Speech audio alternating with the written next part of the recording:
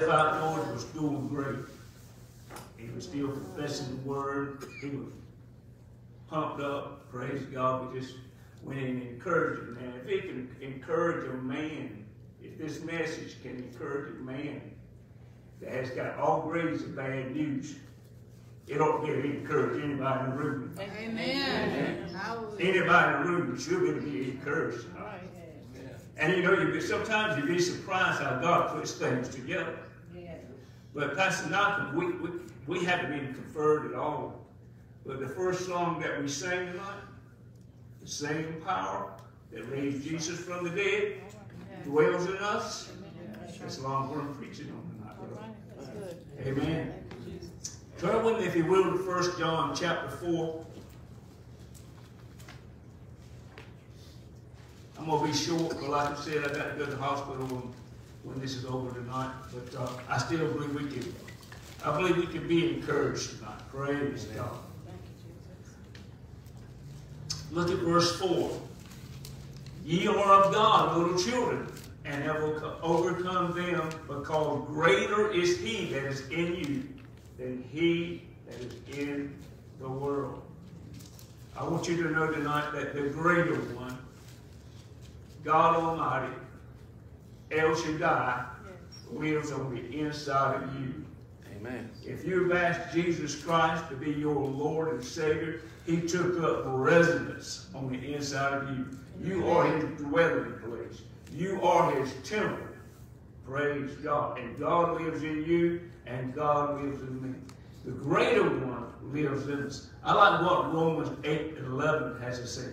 But if the spirit of him that raised up Jesus from the dead dwell in you, he that raised Christ from the dead shall also quicken or make alive your mortal bodies by his spirit that dwelleth on the inside of you. We have a hope, people.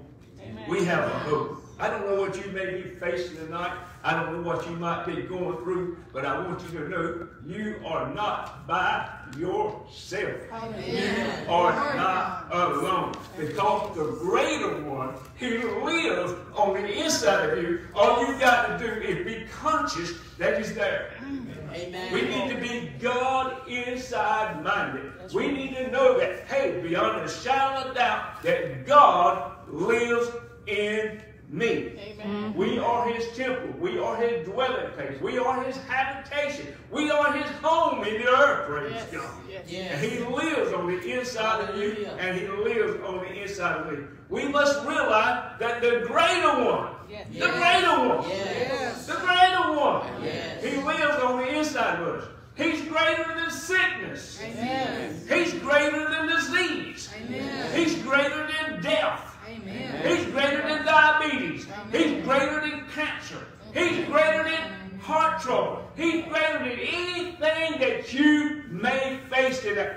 God is greater. He's greater than COVID-19. Why are you staying home, people? Come on out. The greater one lives on the inside of you. Amen. Come out of that place of that you're being held hostage by the devil. Come out and come on back into church, because the Bible says, for us not to forsake the assembling of ourselves together at the manner of some, but we're to come in and we're to strengthen one another. We're to help lift one another. We're to build one another up. Yes. It's only by us coming together as a body in unity in Christ. And the greater one, he lives in us. Amen. And we have to become God inside minded. Yes. You know, in 2 Corinthians chapter 6, verse 16, let me read it to you. 2 Corinthians chapter 6, verse 16. Glory to God. Somebody said, the greater one, lives in me. The greater one, lives in me. The greater one, he lives in me. We need to become conscious of that. We need to realize that. We just don't need to merely to assent to it. We need to really grab a hold of that truth and realize that, hey, there's nothing that we face that we cannot conquer, because the greater one lives on the inside of us. Amen. The greater one. Greater is he that's in me than he's in the world. Now, before I go to 2 Corinthians chapter 6, 16, I want to say something. You know, most people that confess, greater is he that's in me than he that's in the world. You know the only time that they confess that scripture? I can tell you most times when the only time they confess that scripture is when they're facing something and they are scared. That's right. They're fear motivated. We cannot be fear motivated. We have to be faith motivated. Yeah. We have to be motivated by the Word of God. Because the Word of God in life that will put us over. So the greater one lives in us. Yes, it works against fear. But it works against so much more than just fear. Amen. It works against marriage trouble. The greater one lives on the inside of you both. You know, when you got married, this is for the couples now. When you got married, you no longer were two different individuals, but in the sight of God, you became one. And the greater one lives on the inside of you as a unity, as one. And there's nothing that you're facing that you should not be able to work out because the greater one lives in you. Right. There should not be a Christian person going after divorce. You should be able to work it out. Why? The greater one works in you. Right. He lives in you. Amen. He dwells in you. He's your habitation. Praise God. You're his habitation. And he lives on the inside of you. Praise God. All right, let's look at verse 16 of 2 Corinthians chapter 6. And it said, and what agreement hath the temple of God with idols? For ye are the temple. Say, I am the temple. I am the temple. I am the temple. I am the temple of the living God. of the living God. For God has said, I will dwell in them. I will walk in them. I will be their God, and they shall be my people. No other people since the birth of Jesus Christ had that promise. Before the birth of Jesus Christ had that promise. God came upon them. In the Old Testament, God came upon them. His Spirit came upon them. But since we have asked Jesus Christ to be our Lord and Savior, he not only just comes upon us, but he's come to live on the inside of us. That's to right. Empower us to face any obstacle, any situation, any circumstance that comes our way. Why? Because the greater one lives in us. We cannot afford to let situations or circumstances or even outcomes of different situations and circumstances move us off the Word of God. I don't know what the outcome will be with George. That's between him and God. But I know one thing. Either way, he wins. That's right. Amen. He wins. Amen. Yes. If he don't get his miracle here, when he steps into the pearly gates, guess what? He gets his miracle. Praise God. No more sickness, no more pain, no more loneliness. He been laid up for 8 months. No more loneliness, no more despair. All pain and suffering gone, praise God. Hallelujah. Now, I've got my faith out there with it. I'm believing with him. But hey, Brother George, praise God, the greater one lives in you. He said, yep, the greater one lives in you. I said, the greater one lives in you, George. He said, the greater one lives in you. I said, the greater one lives in you. He said, the greater one. I said, he's greater than that cancer. He's greater than that tumor. He said, he's greater than this cancer. He's greater than that tumor. Why? Because the greater one lives on the inside of you, and he lives on the inside of me. Now, we've got to come to the realization that the Word of God is true. Amen. We've got to realize that. The Word of God is true. No matter what may dictate some other answer or some other thing, the Word of God is true. If we'll speak to the mountain, what will the mountain do? The mountain will be removed. The Word of God is true. We cannot let our problems or our situations dictate to us what we are, what we have, and what we can be in this life. You know, Bishop used to hold up his Bible. This is my Bible. I have what it says I have. I can do what I say and what it says I can do. Y'all remember that? Yes. Well, this is what it is. Yes. We can do what it says we can do in this. We have what it says we have. We are who it says we are. We are the children of God. If we believe in Jesus Christ, we have already overcome the world. Amen. That's what 1 John chapter 5 says. If those that believe that Jesus Christ is Lord, is the Son of God, they have already overcome the world. Amen. Guess what? We've already overcome sickness. We've already overcome cancer. We've already overcome poverty. We've already overcome disease. Why? Because the greater one lives on us. We believe that Jesus is the Son of God, and we are overcomers in this life, and especially in the life to come. Amen. Hallelujah. Glory. That's right. Woo, glory. Hallelujah. Thank you. Am I going too fast? No. I'm not. Okay. I saw some heads go this up, but I did address my honey, y'all. But we have to get in the Word to find out what belongs to it. If we don't get in the Word to find out what belongs to it, we're going to miss out. Amen. We have to get in this Word. This Word should be final authority in our life. I don't care what the doctor says. I don't care what the doctor said. This Word still has to be the final authority in our life. I don't care what your pocketbook may say. This Word still has to be the final authority in your life. You said, Philippians 4:13 said, I can do all things through Christ who strengthens me. Why can't you do that? Because the greater one lives in you. He empowers you. He gives you power. He gives you strength. When I bought my car, my used car, I've got a 73 Chevrolet Nova, and I have never done nothing like this before. I tore the whole front end away from that Nova. But when I went out and tore that out, I said, I can do all things through Christ who strengthens me. That was my scripture. I stood on that scripture. I can do all things. I took all the control arms. I took all the bushings out. I took all the stuff that was under there and replaced it and put it back and found the right torques for everything, put it back, torqued it all together, and got it and lined up, and that thing drives like a Cadillac.